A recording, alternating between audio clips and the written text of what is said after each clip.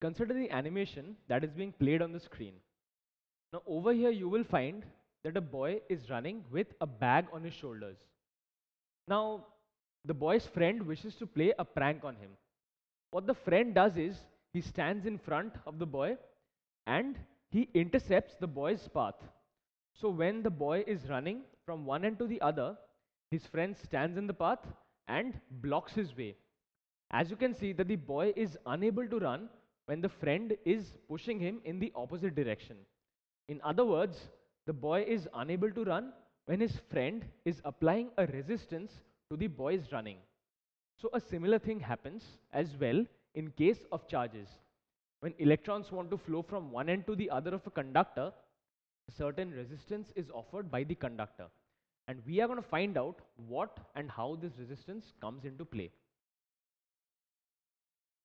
Now at first we consider a simple conductor where no potential difference has been applied. So in a conductor, as you might recall from our previous discussions, there is an abundance of free electrons. These electrons, because they are loosely held by the nuclei of the atoms, these electrons are free to roam about throughout the conductor. So they have a random motion and they collide against each other and the walls of the conductor, as well as with the positive ions in the conductor. Now what do you think will happen if we apply a potential difference? Because clearly in this case there is no net flow of current that is taking place. The electrons are moving about completely randomly. So let us say that we apply a particular potential difference. So once a potential difference has been applied, as you saw in the previous cases in the previous lectures, there has to be a flow of current. So the once potential difference is applied, conventional current will flow from higher potential to lower potential. In other words, conventional current will flow from the more positive end to the more negative end. So likewise, the electrons will flow from lower potential, that is the more negative end, to the higher potential, that is the more positive end. So as you remember, conventional current flow and electron flow are in the opposite direction. So as a result of this, when the electrons are flowing from one end to the other of a conductor, they collide with other electrons on their path as well as with the positive ions which are present inside the conductor. And due to this, their drift, that is the drift of the electrons, is opposed and a resistance is created. Just like you saw in the case of the boy and his friend, where the running of the boy was opposed or resisted by his friend. So even in the case of electrons, due to their collisions with other electrons and positive ions, an opposition is created, or in other words, a resistance is created. So when we have applied a potential difference, we can find that the electrons are moving from one end to the other and conventional current is flowing in the opposite direction. So if you observe closely, you will find that the electrons in their path are colliding with one another as well as with the atoms or the ions inside the conductor. This is why a resistance inside the conductor is created. Now to illustrate the concept of resistance, we consider a very simple animation. Now in this animation, notice the yellow car in all the three cases. You will find that in the first case, that is on the absolute right, the yellow car is encountering very less amount of traffic. So it is able to pass from one end to the other quite quickly. In the second case, that is in the second road, the yellow car is encountering comparatively more traffic. So it is taking a longer time in going from one end of the road to the other end. Its motion is slower. And if we consider the third case, well, in the third case, you will find that there is a huge amount of traffic and the yellow car has to take a substantial amount of time before it can actually pass from one end to the other safely. So what can we say? We can say that the presence of traffic is hindering the motion of the car. So in a similar way, collisions with other electrons as well as with the ions and atoms inside the conductor hinder the path of electrons or current. So how can we define resistance in case of current? Resistance can be defined as the obstruction offered to the flow of current. It is important to remember that resistance is the obstruction offered. So the obstruction offered to the flow of current by the conductor is known as the resistance of the conductor. Resistance is measurable quantity and it is measured in ohms. That is, ohm is the unit of resistance and it is denoted by the symbol omega. Now consider this animation. In this animation, two separate cases have been considered. On the right hand side, you can see a 4-lane highway, and on the left hand side, you can see a single lane highway. Now, if you look closely, you will find that in the 4-lane highway, the cars are traveling quite fast. That is, traffic flow is very smooth, and the cars are moving from one end of the road to the other quite simply without any sort of hindrance or obstruction. Now, if we consider the cars in the single lane highway, and if we consider a similar or a close number of cars, you will find that it is comparatively more difficult for the cars to move from one end to the other. Why? Because in the case of 4-lane highway, the road or the highway is much wider than in the case of the single lane highway. So in a similar manner, we can relate resistance to the width of the conductor. So we can say that resistance, just like we saw in the case of resistance by traffic, resistance in a conductor also depends on the thickness or the area of cross section of the wire. The area of cross section is the area that you can see in a conductor if you look at it from the front. So in this case, the shaded area, that is the area in red, is known as the area of cross section of the wire. So more the area of cross section of the wire, more electrons will flow, and less the area of cross section of the wire, less electrons will flow. More area of cross section means more thickness, less area of cross section means less thickness. So we can say that as area of cross section increases, the resistance decreases because the electrons get a wider area to flow through. Just like in the case of the 4-lane highway, where the cars got more area to move from one end to the other.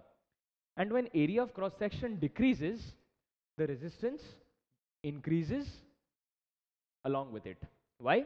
Because the electrons get lesser area to flow through, that is lesser thickness, just like we saw in the case of the cars and the single lane highway.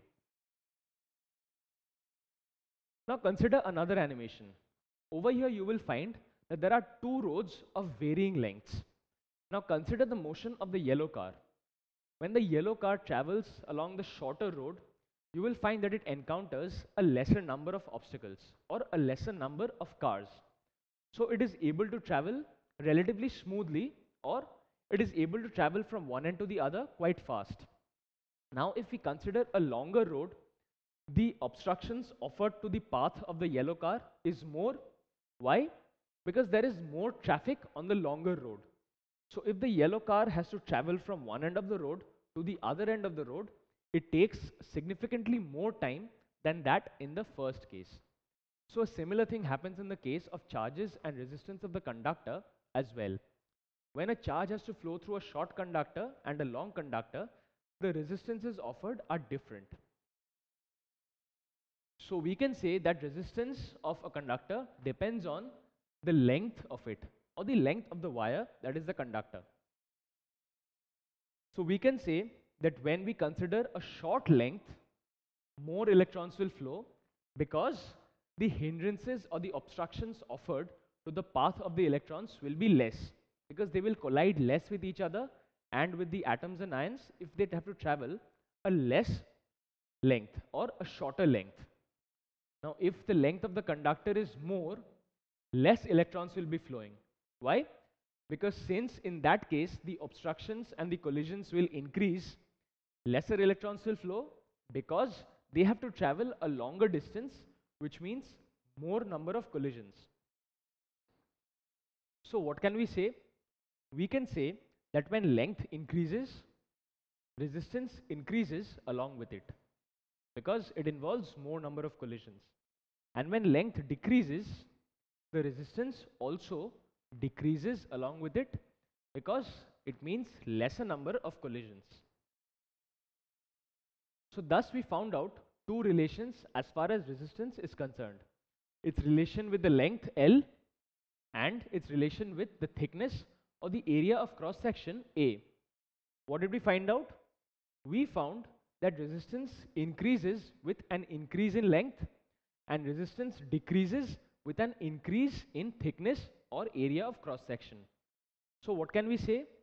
We can say that resistance is directly proportional to length and resistance is inversely proportional to the area of cross section A. Thus, these are the two relations that we get for resistance: R directly proportional to L and R inversely proportional to A. So thus we can say, by combining the two relations, that R is directly proportional to L upon A. As you can see, A is in the denominator, which means that if the area of cross section is increased, resistance will decrease. And since L is in the numerator, we can see that if L is increased, then the resistance will increase, and if L is decreased, the resistance will decrease.